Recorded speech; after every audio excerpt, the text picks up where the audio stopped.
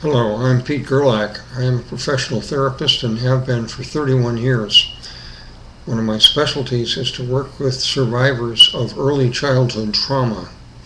I want to offer the research-based opinion that what is commonly diagnosed as borderline personality disorder is a symptom of the real problem. The real problem is people are controlled by a, quote, false self, which is a series of personality subselves that are split and somewhat chaotic and overwhelm or disable the resident true self. This can be cured, can be improved. Cured is a little strong, sorry.